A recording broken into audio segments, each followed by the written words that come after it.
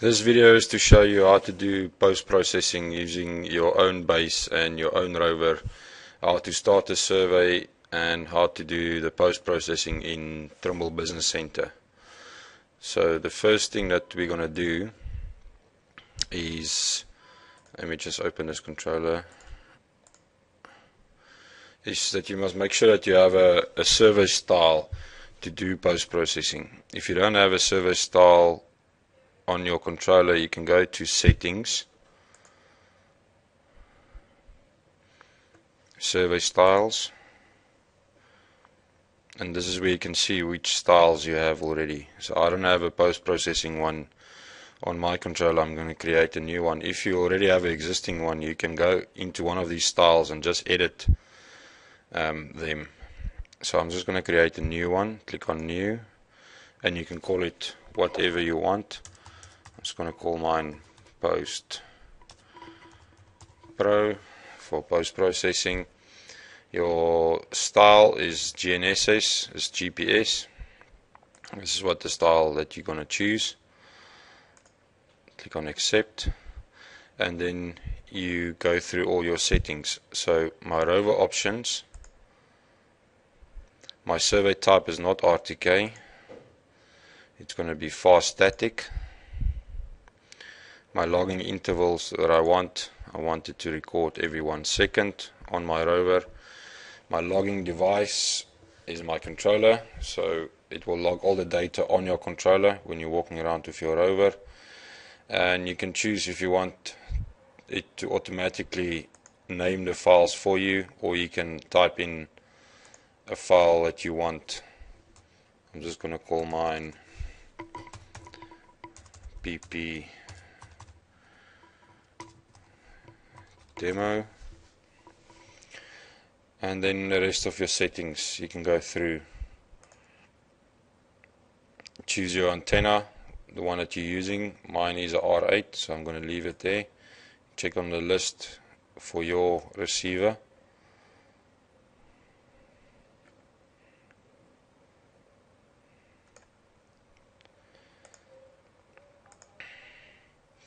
Okay, normally your rover you'll measure to the bottom of the antenna, and your carbon fiber pole is 2 meters, so you can put that in if you want. And this also your tracking, make sure that you select the ones you are unable to, and say accept. Now my base options, also my survey type is not RTK, it's also fast static. I also want my base to log every 1 second, and my logging will be my receiver, because the controller is not at the base. When you start a survey, you're not going to leave your controller there, so you can't change this to controller unless you have an extra controller that you want to log it onto. Otherwise you leave it on the receiver. Also same settings. Your antenna, my antenna is also a R8, but you must choose the one that you have from this list. I'm going to measure mine to the center of the bumper, but it's all up to you where you want to measure your height of your receiver. I can't put in an antenna height because you don't know what your base is. Your base will always change when you set it up. And also just click on the tracking that you are enabled to. Click on accept, go to fast static point. Now this means that you can auto store the point if you want. I'm not going to tick this on. I want to store it when I'm ready to store it. And also this time is for when you are tracking 4 satellites, it's going to record data for 20 minutes. 5 satellites 15 minutes, more than 6 8 minutes. I'm going to change this 8 minutes. This is all it depends on how far you are from your base station as well. So I would recommend that you put a minute for every kilometer that you're away from your base station. If you're 20 kilometers away, I would say that you need to record for at least 20 minutes. I'm just going to change mine to 20 minutes. Or for this exercise, I'll just change it, make it 10 minutes. My base station is not very far away from me. And also, I would recommend take this auto store point off for if you want to log data for as long as you want to. That's why I take that off, so that if you are 10 kilometers away, you log for 10 minutes, and then if you 20 kilometers away, you can leave it so it can log for about 20 minutes. And then say enter and accept. You don't have to go into this laser rangefinder. It's just if you have a laser device that you want to connect to your controller. I'm just going to say store, and there's my survey style. And now I can escape this menu. Okay, now I'm going to go to general survey. Now you're ready to do your survey. I'm just going to click on jobs. I want to open a new job. I'm also going to call this job PP demo, and also just make sure that your coordinate system and all your settings are correct, and then you can say enter and accept. Create a job. Now I'm just going to go start my base, so I want to click on instrument, GNSS functions, and I want to connect to my base. I'm just going to click on base mode, so I'm connecting via Bluetooth. Just click on base mode. There we go. So now it's connecting to my base station.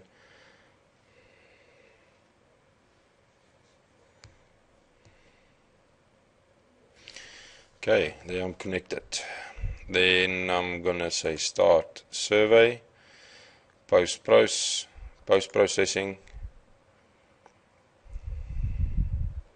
Okay, my point name, I don't have any coordinates in this file of mine I just opened, so I'm just gonna, I have the coordinate written down, so I'm just gonna put that in. I'm just gonna call my point base, click on this little arrow, I'm gonna say key in, and I'm gonna key in my coordinate.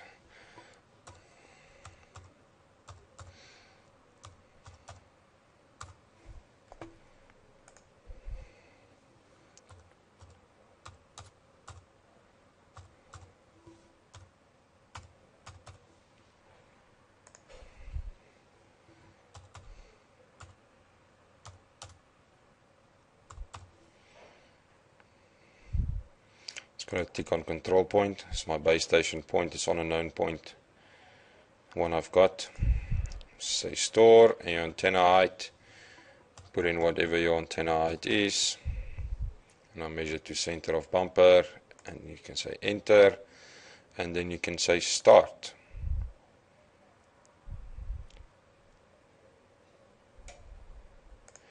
Base started, and now you can start your rover. Just remember, for this type of survey, you don't need your radio.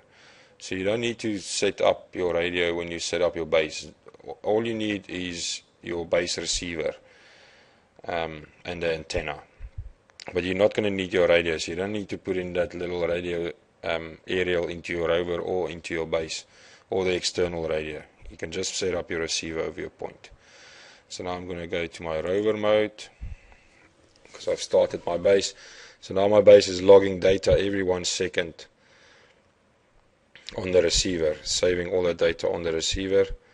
And now you can start your rover, and you can go to your points that you want to go measure. Also post-processing. Okay, and then it asks me for my name for the file. It's going to name this file this, where it's going to log the data in this file. Okay, and that's the one I've set up in my survey style. I just say yes, accept. That's the one. Okay, and there it started my survey. Now you'll see at the bottom, you'll see there it says fast static.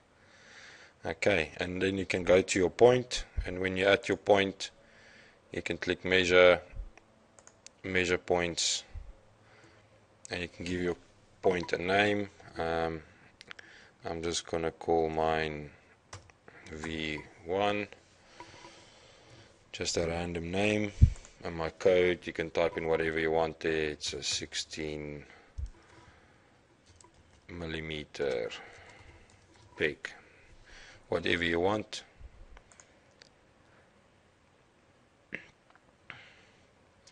Okay, and then your antenna height, 2 meters. If your carbon fiber pole is 2 meters, or whatever rod you're using, measures to the bottom of antenna mount. Okay, and here it will show you your time when you start to measure, and then you can have it hold it over your point, nice and level, and then you can click measure. And now it's measuring. So I've set this up for 9 minutes, for 10 minutes in the survey style, so you'll see their time left. Okay, but you can always log it for more, because we switched off that auto store. So if it reaches 10 minutes, you can still carry on logging. I'm just going to pause this video. Sorry, I don't want to abandon. No. I'm just going to pause this video while it logs data. And I'll show you when it's finished what we'll do next.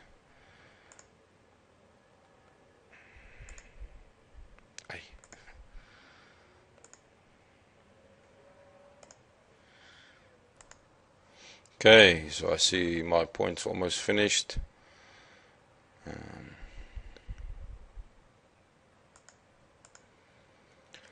Another 16 seconds to go.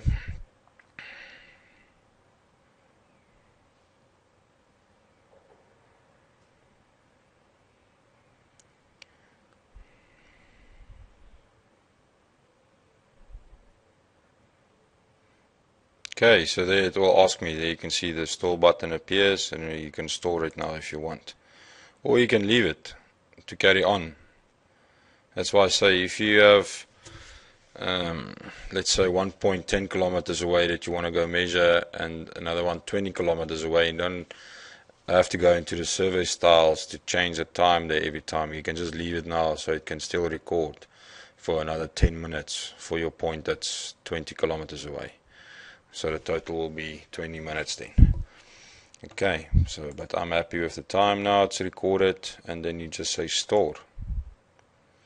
Okay, and there it's stored my point, and you can measure the next one. So I'm just going to escape. I'm going to end the survey. Let's just say I only had one point that I want to go measure that was very far away. Then I'm just going to end my survey. Power down the receiver. I'm just going to say yes, because I don't need my rover now. Okay, so we still need to go get the file from the base receiver, because it recorded that data on the receiver itself, but my rover data, the points I've just measured, it stores it on the controller. So I'm going to go to my base station, connect to your base.